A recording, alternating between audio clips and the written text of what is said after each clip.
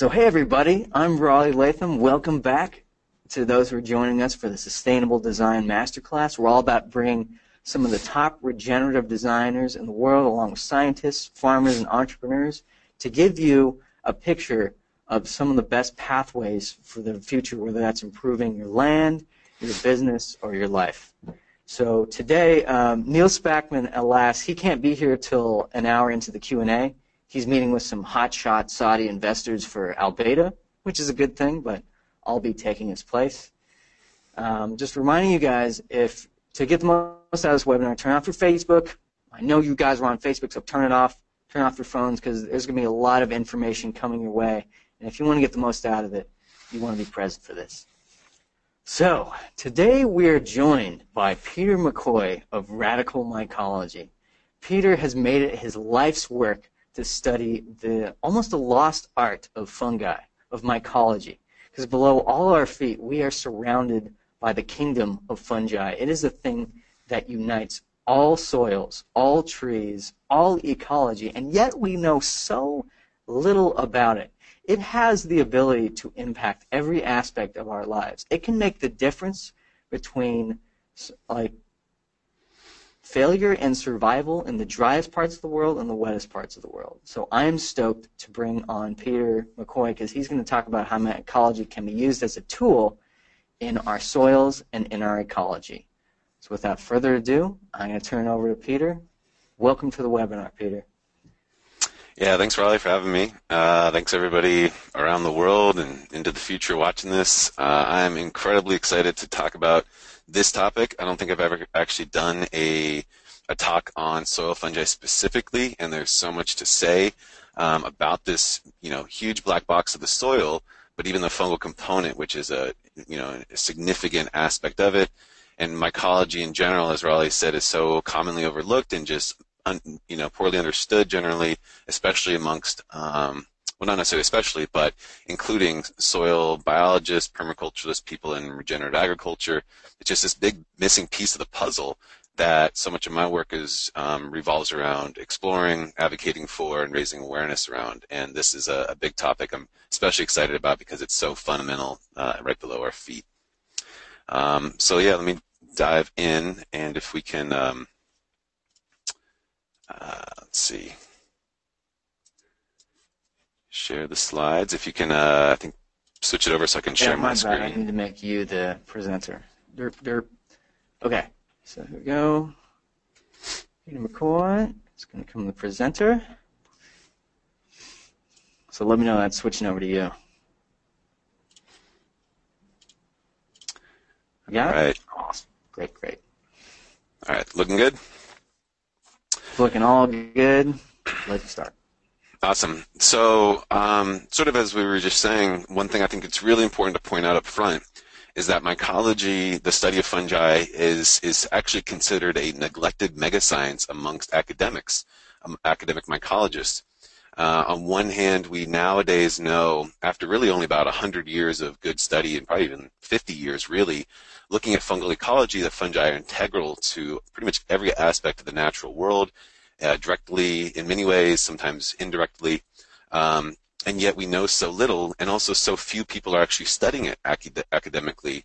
And then at the same time, on the street level, you get very few books enabling people to study the topic. So by and large, it's very inaccessible. Most people don't know much about it. We don't learn much about it, and in our schooling and these types of things in the media. So I always point that out up front to point out that generally just culturally we have this awareness gap, and it's nobody's fault, but something we need to be aware of and work collaboratively to overcome, because we're missing out on so much.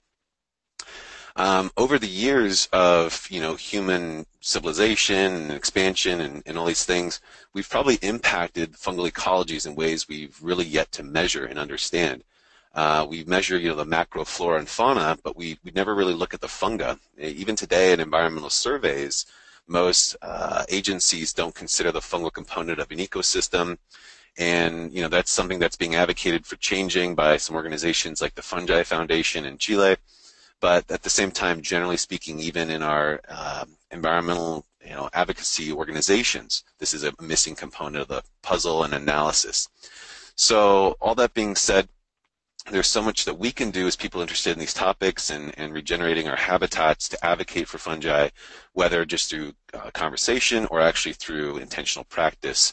A lot of our human impacts on the environment have, caused extinctions and suppression of certain organisms, including the fungi, including the soil fungi. Of course, a lot of tillage and using chemical inputs in the soil do a lot to disturb the soil ecology and including the fungal ecology of the soil. And just something to be aware of. Maybe for some of y'all it doesn't need to be said. It's pretty apparent, but for others, just making that point clear. So fungi are integral, and the more you learn that, the more you start to recognize that, the more you sort of start thinking about fungi all the time. Of course, I'm biased, but I've seen that in many, many people, and it's a really infectious topic because it's so engaging and it's kind of like a life study when you really start to get into it. Also, it's really important to recognize, without going too deep into this topic, is that essentially fungi have been the soil builders of the planet essentially since the beginning of the Earth. Long story short, essentially the argument goes, and evolutionary biologists have argued, that the first larger complex organisms on the early Earth, on the supercontinent, which was basically sterile rock when it first formed, after bacteria formed, a couple of millions of years later, lichens formed. And lichens today are the first things that show up after a lava flow or landslide. The fungal component of lichens are 95% fungal tissue. That fungal component releases really strong acids that can release minerals from the rock, solubilize them, and also, of course, as they decompose, the lichens themselves decompose over time, they become sort of organic matter. And really the first soils of the whole Earth were built by lichens and primarily the fungal component of that. So they built the soils of the world since prehistory. They enabled plants to survive, develop roots. They built the soils back then, and they still do so much today in this regard.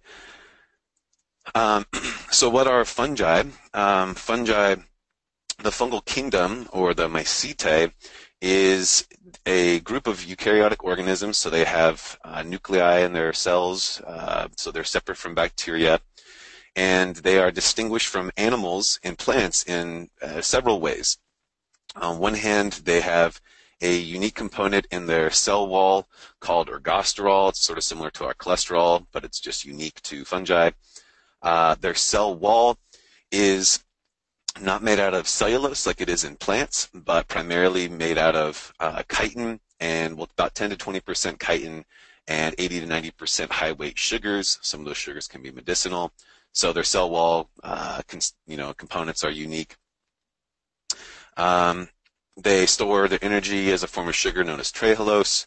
So these are interesting side notes, but more importantly, more interesting for us is the way that they consume. They do not have a stomach, and they do not photosynthesize. Fungi, sort of like bacteria, get their nutrition through external digestion. They release all kinds of acids and enzymes that are uniquely tailored to their environment. They constantly respond to their environment, and based on what is in their way, essentially, they will adjust the digestive enzymes that they need to eat those things, sort of simply put, break down that food externally, and then consume the byproducts of it through their tissue, through absorption. Within the fungal kingdom, we can see higher up the top of this tree, there's actually several subcategories in the fungal kingdom. Just like there's different types of animals, there's many different types of fungi. But we're going to focus mostly on the three types I'm representing here. On the left, we have a mold, a trichoderma mold, as a representative of a group known as the Ascomycota. This is our largest group of fungi that we've named the most of. It includes many molds, but also some mushrooms and yeast as well. You can see them sort of hiding on the far left there. Yeast only make up about 1% of the whole fungal kingdom, so they're a very small portion. The vast majority form networks of tissue. They're more macroscopic or larger structured, rather. On the right, we see a large spore, and that's representing a group known as the Glomeromycota. These are soil-dwelling fungi that don't form mushrooms, but as we'll see in a little while, are very, very important for soil ecology. They're arguably the most ecologically important of all fungi, and we'll get deep into them. And then in the middle, of course, are beautiful mushrooms that we're most familiar with in the fungal kingdom. And this one's representing the Basidiomycota. This is the category that contains the vast majority of our more commonly cultivated, wild harvested, edible, medicinal, remediative mushrooms, macrofungi. So we'll talk most about these three categories. The other groups are more microfungi. Not as much to say about them ecologically. Of course, they're important, but just for time's sake, we'll sort of bypass them for today. Also to note is that the fungal kingdom is incredibly large, whereas there's about 300,000 plants in the world, and we've named about 95% of them. Estimates of the fungal kingdom go anywhere from 1.5 to 6 million species, and we've named only about 75,000, or 1.5 to 5%, depending on what estimate you're looking at. So in essence, we know so little about fungi. We've named so few of them. And that's just, of course, naming them, let alone understanding their ecological function and how to engage with them as humans. How do we cultivate them? What medicines do they produce? And how can we apply them into our designs intentionally? So this is where we're at, sort of long story short, mycology being a young, neglected science in this way. It's only about 200 years old. And again, we've barely scratched the surface, really largely in this ecological perspective in the last 100 years or less, as we start to fan out in our perceptions. So of the fungal kingdom, as I said, only about 1% form or develop as yeast, and yeast are important in the soils. They likely contribute to nutrient cycling, and they're actually probably a good food source for a lot of microbes and insects. But soil yeast are pretty poorly understood. We can say that about a lot of things about mycology. So, we know so little about some of these aspects, unfortunately, and yeast just being one part of that in the soil. The vast majority of fungi, what we're mostly going to focus on, are those that form networks of tissue that's known as mycelium. Mycelium is interesting biologically and physiologically in how it grows, but in essence, it's a network of one cell thick threads, filaments of tissue that grow from their tip, constantly responding and engaging with the environment at that tip. That's where all the digestive enzymes and acids are released, and the byproducts of the digestion are consumed. And that's really what the fungus is. Most fungi don't form mushrooms. They live as a network of mycelium, like a mold or what have you, fanning through the soil, fanning through the wood, doing all this interesting work that we'll get into. And this is really what the fungus is. Some of them produce different looking spores. We call them different species, but sort of fundamentally, this is the primary fungal tissue. Of course, some mushrooms some fungi rather condense that mycelium into a macro structure we call a mushroom, but even that is just condensed mycelium. It's not different tissue, not a different organ. So here again, it's all mycelium, mycelium, mycelium, and that's where all the business happens, sort of simply put. So where do we find fungi? Well, fungi live in all environments. Some of the extremes are represented here, but of course we find them in the more common environments that we inhabit. On the upper left is a photo from a study that came out earlier this year, essentially arguing that of what we know of marine fungi, it seems highly plausible that mycelium permeates the entire ocean floor, which is the world's largest habitat. And just as on land, it's very likely that the soil mycelium, the ocean floor mycelium, which is a sort of a type of soil, if you will, is what takes in the dead ocean life and churns it up and breaks it down and recycles those nutrients and releases it back to the whole ocean. And of course, a lot of those nutrients end up back on land. So fungi are fundamentally at the bottom of much of the world's food web in this way, and they do this nutrient cycling role as one of their primary functions on the terrestrial plane. On the upper right, we see a cryptobiotic crust community in desert ecosystems. We'll talk a little bit more about them later. We can actually try to cultivate these, but they're very important in these dryland environments because they stabilize soils. These are communities, of fungi, lichens, cyanobacteria, microplants, and they basically create micro pits and valleys that can collect water, hold habitat and space and shelter for seeds, enabling them to establish in these environments. And even when we get deeper into it, as we'll see later, they actually fix a lot of nitrogen for these ecosystems, and the fungal component helps translate and translocate that nitrogen and other nutrients throughout those ecosystems. So these really complex communities take a very long time to develop. If you go to these environments, you often see signs saying don't bust the crust, because they take hundreds of years to develop. And very likely much of our, I imagine that much of our desert ecosystems in North America, other parts of the world have these communities, but human intervention and just animal compaction has destroyed a lot of them. So just something to consider in deserts about how we can restore these communities to help stabilize the soil, reduce erosion, and increase water holding capacity. At the bottom, sort of hiding there, is a photo of the ground crust, if you will, I guess the soil of Antarctica. And what we're seeing is just below the surface layer is a black layer of melanized fungi that filter the intense UV of the sunlight in Antarctica for the plant component, the algal layer, right below it. So this is a type of lichen that hides inside of rock. They're known as cryptoendoliths.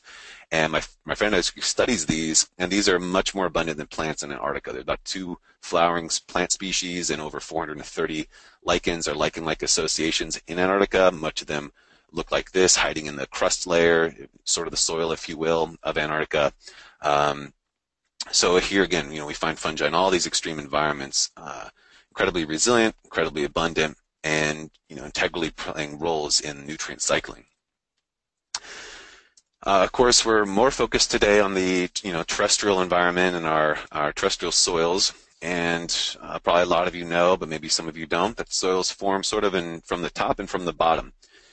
Down below, there's the parent material, bedrock, that is slowly over the eons worn down into sort of smaller and smaller mineral bits. And part of that we think is through, of course, erosion, and some microbes can slowly break down minerals. But so do fungi, as we'll see. They very much are involved in releasing minerals from clay and rock, and I think play a big part in the slow dissolve of parent material into the mineral component of soils from below.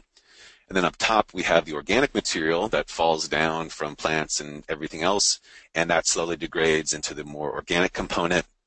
Fungi, as we'll see, are integral to that decomposition. And then in the middle, we get a gradation of the blend of the two. And, different types of soils are basically different ratios of these components.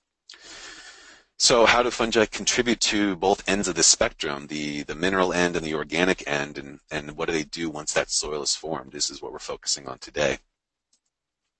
So on the mineral end, fungi, on one hand, both dissolve rock, if you will, break it down, release those minerals, and on the other end, they can actually recombine certain elements and create minerals in the soil through biomineralization, as we call it. So on the left, we're looking at a topic known as geomycology. This is a term coined by a researcher by the name of Gadd. And many types of fungi, many microfungi, molds have been shown to break down all kinds of rocks. So in the middle, we see many types of rock that fungi have been shown to grow on, release minerals from, primarily through the release of really strong acids that, again, they release from the tips of that mycelial network. Oxalic acid is a common one, malic acid, citric acid, and a few others are quite abundant. And these really strong acids, they have a strong KPA point or pKa point, for the chemists out there. But it's really strong acid, and it can release these minerals quite well into the environment, both for the fungus, but also for the plants it associates with. The 2 molds on the bottom have been shown to release aluminum from alumina silicates clays. So that's pretty interesting in my opinion. So just like some microbes have been known to solubilize and release minerals, and there's a lot of study around bacteria in this regard, fungi do it as well. But as with so many areas of mycology, this is just really poorly looked at. And then that information and what we know just has not translated out and rippled into the ecologists and, soil-minded folks amongst us. So even though you haven't heard a lot about it, it doesn't mean it's important. I think that's just, again, I'm hitting this point home hard because so much of my work is saying, yes, this is maybe new information to you, but it might be incredibly important to our environmental analysis and our perspectives. We just need to look more at it, and we need to talk about it more and really analyze the depth and magnitude of these kinds of concepts. So there's that. They release a lot of minerals, and at the same time, they help recombine minerals or real elements in the soil and create different sinks. So some strong examples are the combination of calcium and carbon into different compounds like wheatolite, and whewellite is another one. These are 2 really common carbon minerals in the soil, some of the biggest carbon sinks. These are likely produced by fungal biomineralization. So what we're seeing in the top picture with the A is actually a fungal hyphal thread covered in wheatolite crystals. So it's a pretty amazing photo, in my opinion. So it's producing this, creating a sink of calcium and carbon in the soil. Below a paper I just actually came across researching for the webinar, it just came out a couple months ago talking about how it's very likely that fungi actually produce calcite, another important calcium and carbon sink in the soil through mineralization. Bacteria have been thought to do this, and they do it to some degree. But again, the fungal component, this is a new paper saying nobody's really looked at this notion. Do fungi create the calcite in our soil as well? And many other minerals in our environment, very likely fungi produce or contribute to the production of, helping sink these minerals and then later perhaps releasing them as needed. So as my friend says, fungi are nature's greatest chemists. They do so many things chemically that are unparalleled by bacteria, animals, and plants, and this is just one example of that. They also influence soil pH in a variety of ways. One common example is that various types of soil fungi release this oxalic acid, which of course is acidic, so they release more of that, so the arrow is going up. And they can also uptake ammonium, which also contributes to the lowering of pH. And in lower pH environments, many minerals and metals and trace elements are more available to plants. So it helps lower the pH. This is why fungal soils are a bit more acidic. They contribute to that acidification so that plants can get the nutrients they need. Arguably, if you want to think about it in this sort of meta picture, with fungi sort of contributing to the growth of life on the terrestrial plane at least, in many ways, I sort of see it as fungi sort of sculpt our environments. They really contribute to the flow of nutrients, and they fundamentally determine what plants and ultimately animals can live in an environment. And this is in one way where they're really directly contributing to so much of the soil design and then the environmental design that comes from that. And then on the other end, we have the decomposing fungi that break down the organic matter. And this happens in a myriad of ways. Fungi are responsible for 90% of decomposition on the planet. And bacteria primarily fill in the gaps. They really eat the smaller stuff that fungi have released from the more complex compounds. Of course, bacteria can readily eat simple things like sugars when they're available, but stuff that's locked up in, say, lignin, which is nature's most complex compound, only fungi can break down lignin. Lignin's what makes wood hard and rigid, and the fungi make that available. So we have many different types of decomposers. What I'm showing here are, of course, on the upper left, beautiful reishi mushroom. Many of the mushrooms we cultivate commercially for food medicine are decomposers. They don't have symbiotic relationships. They just eat dead things. Some fungi can eat, even attack living organisms like nematodes, as we see in the upper right. Some will actually eat micro insects like springtails and actually attack them living and suck out their life, if you will, and feed that to their trees partners. But primarily when we're thinking about soil building, the decomposers are integral to that because, of course, they're decomposing, but also adding many of the important components to the soil. Specifically, wood decomposers are a major piece of this puzzle, wood being a major nutrient store and trees, of course, being a major component of our land systems. There's two main types of wood decomposers. There's really three, but there's two we mostly focus on. On the left are the brown rotters that break down cellulose and hemicellulose, leaving behind the blocky lignin. This brown rot material, cubical brown rot, CBR as we call it, might actually be a really important component of soils. It's like a sponge, kind of like nature's biochar, as my friend says. Holds a lot of water, nutrients, roots will grow into it, microbes are found inhabiting it, mycelium will grow into it, sort of sucking out the nutrients that it stores, and it's often overlooked in soil surveys. So again, we miss out on this component that might actually be pretty important. On the right, we have the white rot, which is produced by the only fungi that can break down lignin. The only things in the world that can break down lignin are about 2,000 species of fungi. They eat the lignin, leave behind the stringy cellulose, and this has actually been argued to perhaps contribute to the production of some of the humic acids and humic substances in our soils. Of course, we don't quite know how humic substances form, and it's been argued that perhaps some of the byproducts of delignification might be part of that structuring. The byproducts of that look very similar to these humic substances, so that's a theory that's out there. It's kind of interesting. Okay, so what kind of fungi do these things? Well, we have a lot of molds in the soil, and some are better studied than others. One to be aware of for gardeners and things like this are the trichoderma species. These are a very ubiquitous genus of fungi around the world. Several species have been heavily investigated for their ability to primarily defend against other fungi. These are actually major check and balance in the soil, and even though they don't look so pretty, they're actually very important for fighting off other fungal pathogens. So you can easily grow this mold. It's a mold, and it grows on almost anything sugary and wet, and then you can apply it to the root zones of plants, and it will defend against pathogens. Of course, you have to try to bring that in before the pathogen gets there. If the pathogen's already taken over, it's kind of hard for the trichoderma to win, but it's always worth a shot if you're in a kind of do or die scenario with your plants. And they can also be added to compost piles and actually speed up the decomposition of compost piles quite rapidly. They have really strong cellulases. They break down plant matter very quickly. And there's a lot of research been done with trichoderma in both these regards. So easy to look up and learn about trichoderma if this is new to you. Where we're mostly going to focus on for a good little while now are the fungi that are perhaps the most studied in soil systems, which are the mycorrhizal species. Myco meaning fungus, rhiza meaning root. These are fungi that symbiotically form a relationship with plant roots, clamping onto the roots and exponentially increasing their surface area 10 to 1,000-fold. So we can see that in the photos in the upper left, where the uninoculated plant with its roots can't really access a lot of nutrients. Roots in many ways are, in my mind, like porous anchors. They hold the plant in place, but they haven't evolved to do the chemical work needed to transform nutrients and bring them in. They've primarily evolved to rely on fungi and other microbes to do this work for them.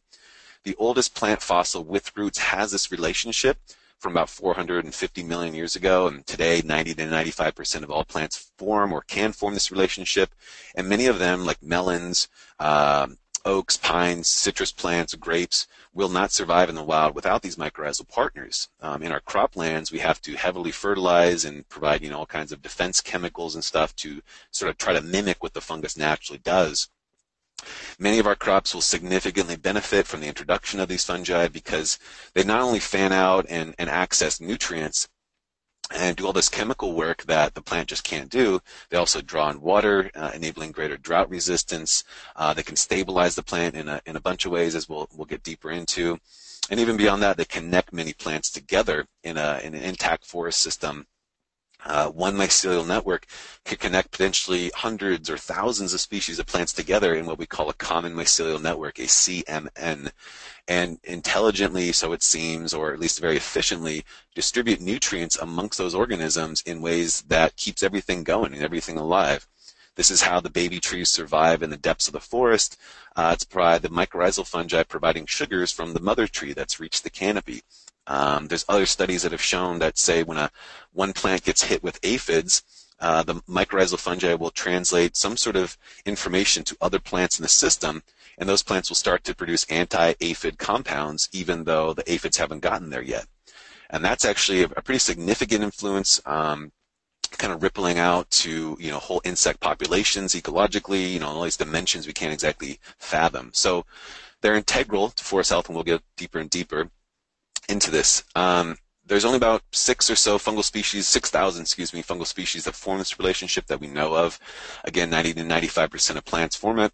And in a healthy soil system, every gram of soil might have a mile or so of fungal mycem. So it's kind of like our capillary system, very efficiently packed, very high surface to volume ratio, fills a lot of space and accesses a lot of nutrients and does all this interesting stuff.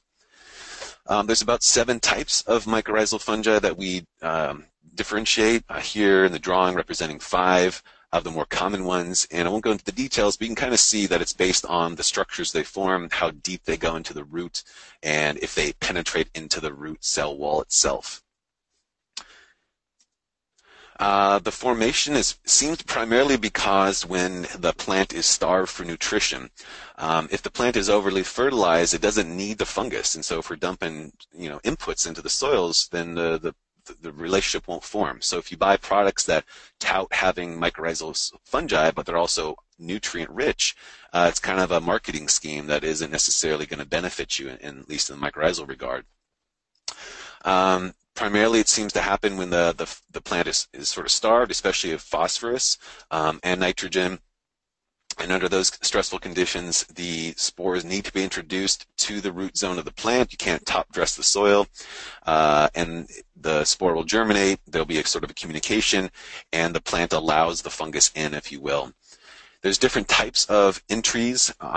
Some fungi only form on the surface of the root and form a thicker layer, and only go into a couple layers deep into the root, and these are known as ectomycorrhizal fungi on the far right.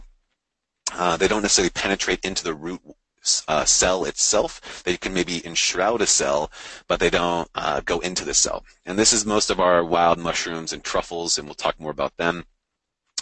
On the left, we have the representative of the endomycorrhizal fungi. These are fungi that usually go deeper into the root, but more specifically, more importantly, actually penetrate through the cell wall, not the cell membrane. So they don't go into the center of the cell, but they enter the cell to a degree and form different structures to exchange nutrients with the plant partner. And there's several types of these endomycorrhizal fungi. The most common, and the one you might hear about the most, are the arbuscular mycorrhizae, being represented here, but there's several others we'll talk about. Generally speaking, mycorrhizal fungi do lots of things in the environment. One of their main roles is providing nutrients, whereas on the left, we're showing that our attempts to provide nutrients to plants, at least artificially, not talking about organic fertilizers and natural fertilizers. And the most extreme, we strip mine phosphorus rock in this example, dip it in acid to release the phosphorus, all to create a water-soluble form of phosphorus that the plant can just naturally and passively absorb. Of course, fungi naturally transform this in the soil. They'll use their acids to release phosphorus from rock, provide it to the plant, and we can significantly reduce our fertilizer input and, of course, all the environmental impacts that can come along with those inputs. So the plant provides a lot of nutrients, lots and lots of studies leading to higher nutritional content, medicinal quality, flowering rates in the plant, overall greater growth rates and survival time of the roots, and even shortening the time it takes the plant to reach maturity. They also do a lot to defend the plant, both as a physical barrier when the mycelium is enshrouding the root tip, but also by releasing all kinds of antibiotic compounds. They can release their own. They can influence the plant's own defense mechanisms. Like I said, with the insect herbivory thing, that's the vast ecological effects there on the third point. The fungus itself might just compete for nutrients and outcompete competitors. It can also stimulate the growth of other beneficial microbes. Overall increasing the plant health, and there again reducing our need for pesticide inputs. So lots of studies have been done with mycorrhizal fungi, especially the arbuscular mycorrhizae I just mentioned, and we know a lot about them. So these arbuscular endomycorrhizal fungi are usually we just call them the AM fungi or AMF.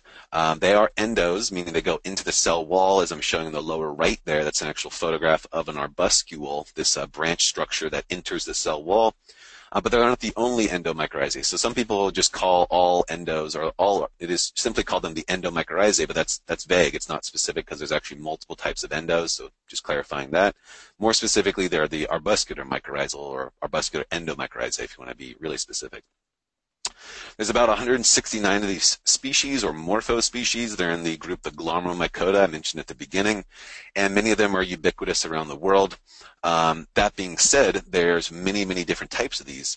In the center, we can see their large spores are actually packed with hundreds or even tens of thousands of unique genetically distinct nuclei, which is fascinating and very strange biologically, but for our purposes translates to the fact that they got a lot of genetic potential and they can utilize that to adapt to their environment, basically shift whatever sort of genetic expression they need based on what their environment demands. So this kind of translates into not importing some of these soil fungi. It's usually better practices in many regards to work with the local fungi because they're going to be adapted to your environment. This translates to all fungi in cultivation, but here in this soil example is a strong, strong one. On the left, we're showing a photo of the first plant with root fossils, or first fossilized plant with roots from about 460 million years ago. And here we find on its roots an arbuscular mycorrhizal fungus that looks very almost identical to species we find today. So it's a very ancient relationship, hasn't changed necessarily a ton over all these eons, and incredibly efficient, found throughout the world. They're found on every continent except Antarctica, in forests, deserts, aquatic environments, grasslands, salt marshes, pretty much everywhere. Generally more alkaline soils, more mineral rich. They're usually in the more mineral rich layers of the soils, or perhaps contributing to some of that mineral release. And they're the ones that really connect plants together. They're the generalists that don't discriminate, and they're connecting 85 to 95% of all plants. They're super densely packed in 1 square meter of soil. Their surface area might cover 90 square meters. So they're accessing a lot of that soil. Lots have been said about them. They are the most studied plant symbiosis because of their incredible importance. They've been shown to increase many crops' production rates, as we see in the statistics.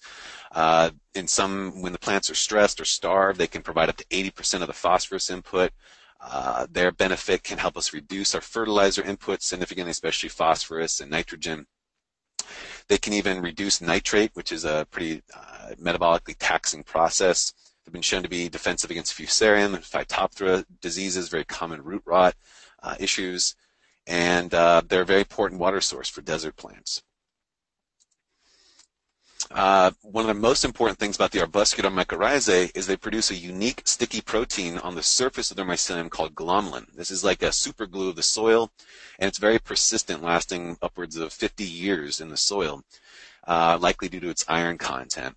It is unique to these fungi, and it's produced on the surface probably to hydrate and lubricate them, but it also helps stick the soil together and basically creates macro aggregates that enable the greater tilth and structure in the soil that we all appreciate for water and air percolation, root movement, worm wiggling, etc. Really important for that aspect. Also helps reduce erosion, desertification, thereby increasing water holding capacity and suppressing fires, really integrally contributing to the structure of soil, the health of soil overall. Remediation-wise, it can actually bind up some metals, and it's been argued to, and actually been shown to be one of the major carbon sinks in the soil. It actually might be one of the biggest carbon sinks on its own right, this protein, but when you take into the mycelium itself, which is a huge fungal, huge component of the soil and a huge carbon component, fungi and the glomalin might actually be one of the biggest, if not the biggest, carbon sinks in the soil. So when we're talking about trying to sink carbon out of the atmosphere, we need to think about getting more soil, more fungi going in our soils, not necessarily trees. I mean, trees come along with that, but we never want to forget the fungal component. So humic acids only sink about 8% of the soil carbon for relation. On the bottom, we're showing you can actually extract glomalin. There's processes out there, a little bit technical, and we're showing when you extract it, what does the soil look like. So it actually adds a lot of the color and shading to the soil, which is interesting. We can cultivate them. So on the left, I'm showing a photo from the Rodale Institute. They actually spent 6-7 years working with farmers to figure out ways to grow a lot of AM cultivation, inoculum cheaply and abundantly for farmers. So you can look up the Rodale mycorrhizal cultivation protocol. It's pretty simple, straightforward. Basically grow a grass or allium or some quick-growing plant in a pot or bag, and the roots and mycelium down below, and harvest at the end of the season and apply to your crops the following year. Pretty straightforward. A lot of benefits, and especially if we're working with the local fungi, local soils from a healthy forest, and amplifying that soil and those mycorrhizae up. On the right, showing more technical processes that the West Virginia University is researching. They have a big arbuscular mycorrhizal research department where you can actually sieve your soil and separate out these spores, quantify their numbers and diversity. Good for soil analysis, also good to track the efficacy of any attempts to cultivate these fungi and increase their abundance in depleted soils. You know, it's a nice metric to actually see how the fungal spore loads are increasing, changing over time, etc. So there's more information there. This is all covered in my book, which Raleigh didn't mention, but I have a lot of information about these fungi in my book, Radical Mycology. A couple other types to give a shout out to. The ericoid endomycorrhizal fungi are primarily restricted to ericoid species or plants in Ericaceae. They're mostly Ascomycota, and they mostly associate with the Erica, Calluna, and Vaccinium, so like blueberries and relatives, heather plants. They're more in the acidic soils that these plants prefer, grasslands, tundras, heathlands, boreal forests. In some heathlands, the soil can be at 2.5 pH, like lemon juice, and yet these fungi enable plants to survive. They're doing all the work we've talked about so far, and at the same time, they can actually act as the primary decomposers of that whole ecosystem. So if the same plant they relate with dies and falls over, that fungus digests it and returns its nutrients to its brethren. So these have actually been called the drivers of these whole ecosystems because they intimately and directly control the flow of nutrients. Pretty powerful work. And yet again, these fungi, for all their interesting facets, are pretty poorly understudied. We do know that they can benefit blueberry plants in our own garden when we bring in the right type of ericoid fungi, not just our generic other fungi, mycorrhizae. They're not all the same off the store shelf. And there are some products coming out with ericoid mycorrhizae specifically, so you can look out for those. Couple other types of fungi, mycorrhizal fungi, just to recognize. All the monotropa plants that don't photosynthesize are fed by mycorrhizal fungi. They form a other type of association known as the monotropoid endomycorrhiza. Basically, it's the fungus connects to these monotropa plants, the pink, the white, the kind of stranger-looking plants in the forest. And then on the other end of that mycelial network connects to a tree or other plants and channels nutrients to the monotropa to feed it. Pretty interesting relationship. It's usually seen as a one-directional relationship, but it does seem that the fungus might get some benefit from it, or at least it can go both directions. Studies have shown this. Interesting fungus that does this is our king bolete or porcini, a delicious and prized gourmet edible, actually forms this relationship. On the right, we have the orchidaceous endomycorrhizae, which all orchids form when they germinate. All orchids do not photosynthesize. They need these fungi for their survival, sometimes for years, sometimes for the whole life of the orchid. These fungi pack their mycelium into the root cells, feed the orchid, and do similar things. They can either be digesting wood or connecting to other plants to retrieve these nutrients. Many common woodland mushrooms, like Russula species, do this. A really interesting one is the armillaria or honey mushrooms in the lower right. Often seen as a pathogen, a problem, a parasitic mushroom, actually feeds and supports a lot of orchids at the same time that it kills off some trees. So interesting dual relationship there. Our most common, or probably our most familiar mycorrhizal types of fungi are the ectomycorrhizae that form mushrooms and truffles. These form a thick layer of mycelium around the root tips. These are known as a mantle sheath, so you can see it's really thick there. There's no root being exposed. They're mostly in the more organic rich upper layers of soils, usually higher elevation, older forests typically. This includes our chanterelles, our boletes, our gourmet truffles. These are the ones we wish we could cultivate, but as of yet, only a few species we've dialed in, mostly ones that don't seem to be as dependent on appropriate or really specific soil conditions. This is a big hurdle for us growers in the future, is in the present as well, is trying to figure out the right soil conditions, microbial, insect communities, other plant communities that, say, chanterelles need to fruit in our own backyard. Right now we can't do that consistently. That's why they're wild harvested. Whoops.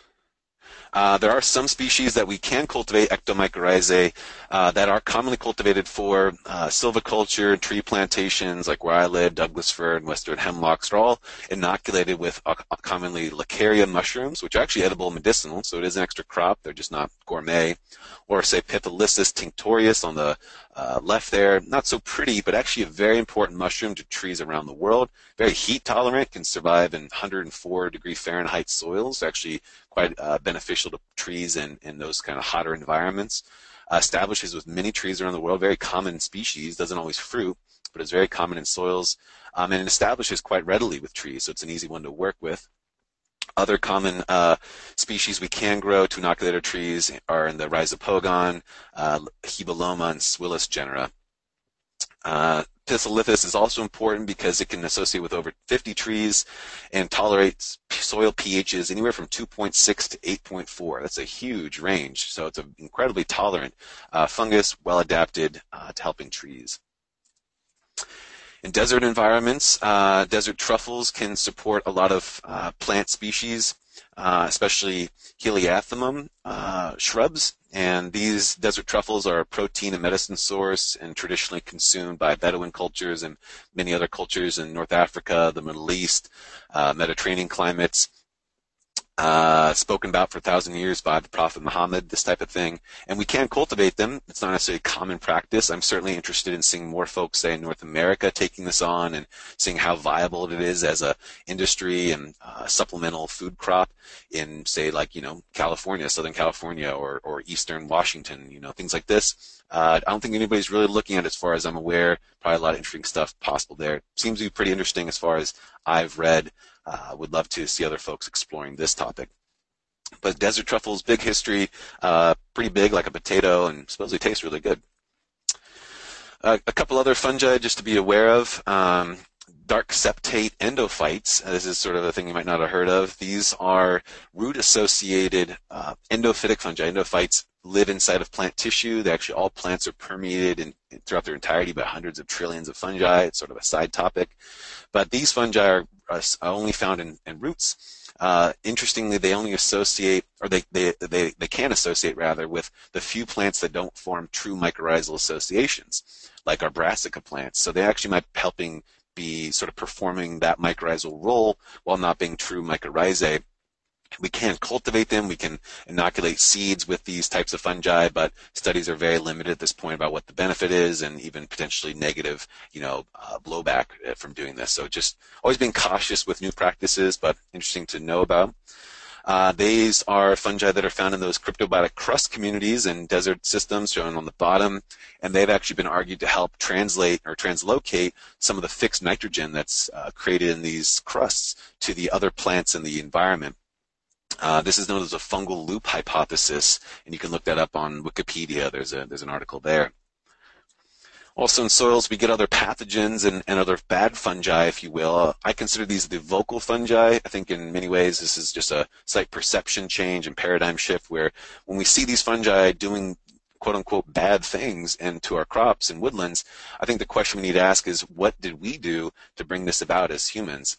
There's a great book called The Triumph of the Fungi by the mycologist Nicholas Money that sort of points out and lays the facts that most of the great fungal blights of history were caused by human mismanagement of an ecosystem. Of course, monoculturing sort of being an extreme example of that, where we strip away endophytic and mycorrhizal diversity, the plants are left defenseless, and sure enough, something comes in to sort of reset the scales. These fungi are ever present, but why don't they win out in the woods everywhere? I think it's because we don't have the right populations, perhaps of certain types of fungi, and also because sometimes, of course, we accidentally, as humans, import a fungus and it just wins the battle because it has no natural competitors. So, of course, that can happen. Fungi are integral to nutrient cycling in all these roles. On the phosphorus end, they can break down organic matter, decompose it through their phosphates from normal organic sources.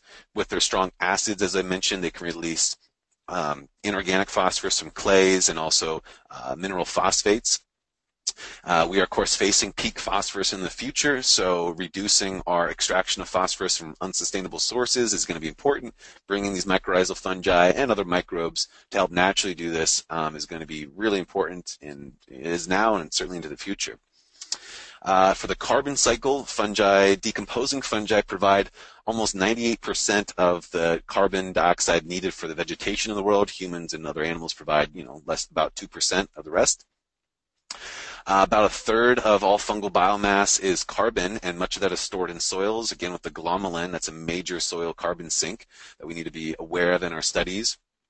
And that might be one of the primary, or might be even the primary, it's been argued, carbon source for whole soil microbial communities and fluorescent pseudomonads, nomads. That's a huge ecological impact that is often very much overlooked. So what I'm showing on the bottom is plants photosynthesize and trap CO2, turn it into sugars, which translates into mycelium and even mushrooms and truffles that animals eat to spread around that carbon.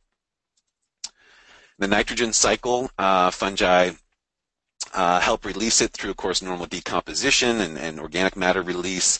Many ectomycorrhizal mushrooms will scavenge for ammonium. They don't usually prefer nitrate, so they'll actually help sort of gather that for the plants, which also prefer ammonium, generally speaking, so they can help gather that. They tend to dominate in more nutrient or nitrogen-poor soils, whereas the arbuscular mycorrhizae tend to predominate in phosphorus-poor soils, something to be aware of. And as I mentioned a little bit ago, some species like Livelihoods mushrooms actually can eat insects. And in one study, they found up to 25% of the nitrogen in a Livelihoods-associated tree was actually provided from these insects. So even just the consumption of the killing, or whatever, if you will, of these insects can be a major nitrogen source for plants. Arbuscular mycorrhizae actually significantly contribute to the nodulation and association of rhizobia, nitrogen-fixing bacteria, on leguminous plants. They actually work synergistically in a tripartite relationship. So when we're talking about rhizobia and nitrogen fixers, we need to think about the AM fungi. They can work together sort of synergistically with infection and mineral nutrition in the plant growth. On one hand, the fungus provides phosphorus, carbon, and zinc that it sort of brings in through its network, which assists in the nodulation and nitrogen fixation process. And in exchange, the bacteria enhances the phosphorus uptake in the fungus and the plant with its own organic acids and phosphatases, digestive enzymes. The bacteria seem to influence the spore germination, even the growth rate of the fungus. At the same time, the fungus releases what's known as the myc factor, the MYC, and that helps activate the rhizobia formation or the nodulation. And together they form a beneficial biofilm in what we call the mycorrhizosphere, the fungal root interface. So they're important there. And so whenever we're bringing in the the nitrogen fixers, we want to bring in the AM fungi. Lichens are actually an important part of soils. In the background, we see that forests start out from bare rock, and usually the first thing showing up on that bare rock are lichens. Just like in the early earth, the fungal acids produced by the 95% fungal component of a lichen releases those minerals, enables mosses to grow, eventually leading to the climax forest. In that forest, lichens can actually provide up to 50% of the nitrogen input just through their own nitrogen fixation. In the lower left, we see one of the darker types of lichens that are primarily photosynthesizing due to cyanobacteria. Cyanobacteria can fix nitrogen. So when that lichen falls and decomposes, it releases that into the soil along with the minerals that it collects out of the atmosphere. Probably a big mineral input into soils is due to lichens kind of trapping that out of the atmosphere and falling down and releasing that when they decompose. And even the brighter green lichens in the upper right, like the Lobelia pulmonaria, lungwort, probably needs and has a nitrogen fixing bacteria as a part of its ecosystem. Lichens are kind of like micro ecosystems, so it's also fixing nitrogen, and when it falls and decomposes, it provides that to the soil. So up to 50%, huge input. Nitrogen fixing bacteria do it, lightning does it, lichens also do it as a big part. And lastly, we'll talk about the remediative roles of fungi and sort of their healing capacities. Sort of simply and shortly put, there's two main ways that fungi can help deal with polluted soils or help with polluted soils. On one hand is with the heavy metals, which of course are elements on the periodic table that can't be turned into something else. They are what they are. All fungi can do is either move them around or sort of lock them up or bind them up so that they don't harm or interfere with other organisms. Just like plants, many mushrooms can accumulate these metals out of the soil and concentrate them into their fruit body. The question then becomes, what do we do with the heavy metal mushroom? Just like the question with sunflowers is, what do we do with the heavy metal sunflower? Because it can accumulate a lot as well. Unfortunately, we don't have a good answer to that on the backyard scale. Industrially, they would incinerate the plant or mushroom in a way to trap the metals in the ashes. So that is an option, but not accessible for most folks. Generally, we have to just dispose of it as toxic material, unfortunately. But at least we are scrubbing the soil slowly, and this can take generations. It's not a one-season process. In the upper right, we're seeing these Lexinum mushrooms still accumulating radioactive cesium outside Chernobyl, almost 40 years later. So it's a very slow generational process, but fungi do it. And if humans weren't there, the bugs would eat the insect and very slowly over the eons redistribute those metals into trace amounts as best they can. In the soil, fungi can also release acids and other compounds, even glomalin, which can bind with metals and sort of stabilize them for an unknown amount of time. They sort of just stay there in complexes, but later on, other fungi can actually come and re-release those minerals, as we talked about. So it's heavy metal contaminated soils are difficult, and we can't really do much about them and control them. That's why industrially they just scrape the stuff up or they burn it. Not awesome, not great options, but it's where we're sort of at. Lastly, perhaps more interestingly, some fungal components on their tissue can actually bind to metals naturally. And when we put the mycelium into, say, especially like water systems contaminated with metals, the metals might bind to the mycelium and sort of pull it out in that way. And that's an interesting application that I think is more accessible to folks. Lastly, fungi can break down all kinds of chemicals, and this has been well researched for something like 50 years. By many researchers around the world, initially starting out with wood-decomposing fungi. Again, these fungi are able to break down the most complex thing in nature. So some smart person a bunch of years ago said, hey, maybe they can break down all the complex chemicals we're inventing as humans. Turns out wood decomposers can break down many of these chemicals, but so can many molds. The trichoderma molds I mentioned can break down glyphosate, meaning Roundup. They can break down DDT. Many other herbicides naturally. So even simple molds can do this work.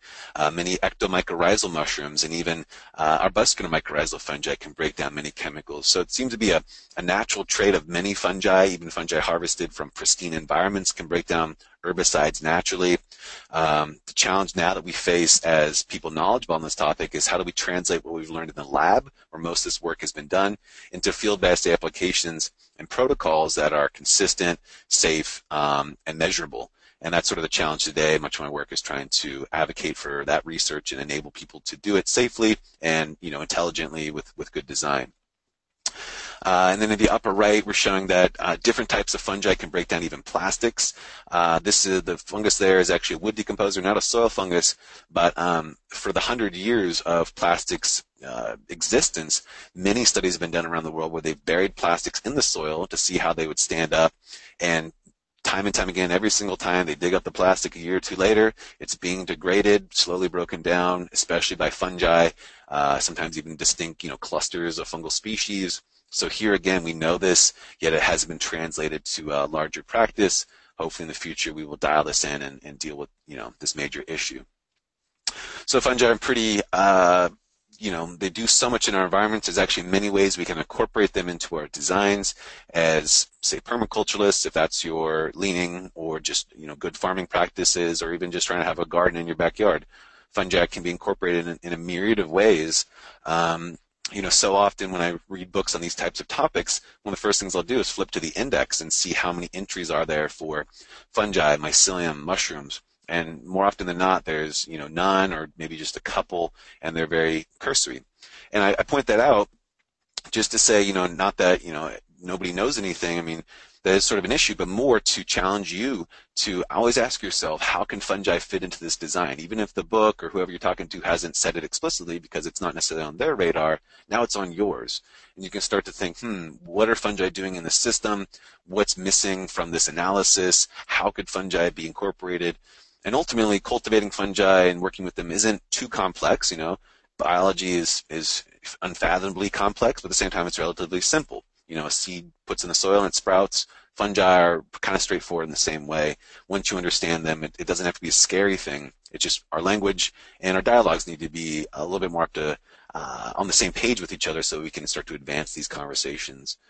So hopefully this talk gave you a good whirlwind introduction to the soil fungal communities and all the things they do. So I want to thank you all for joining in this talk, and I'm really excited to dip into the questions. Last thing I'll say before we do that is as a thank you for watching this talk, you can, I'm offering a discount on the sale of my book. It's at the website below, catheus.com, and if you enter the coupon code SOIL, when you check out, you get $5 off the book for the next 24 hours. So that's going on, and otherwise you can check out radicalmycology.com for some free videos. There's a lot of free resources there, and we're on social media. Rad Mycology is the handle. So with all that being said, I guess I'll turn it back over to Raleigh, and I guess we'll open it up for questions. So thanks, everybody. Man, that was fantastic, man. It's totally a fire hose of amazing info. Like the stuff on glomalin, that blew my mind. I had no idea that was the biggest source of carbon. Great. All right, so for anyone else around more about Peter, you can find out more about him on radicalmycology.com, which is great. I posted the link down below. And one of you guys, we're going to announce in the webinar replay, which will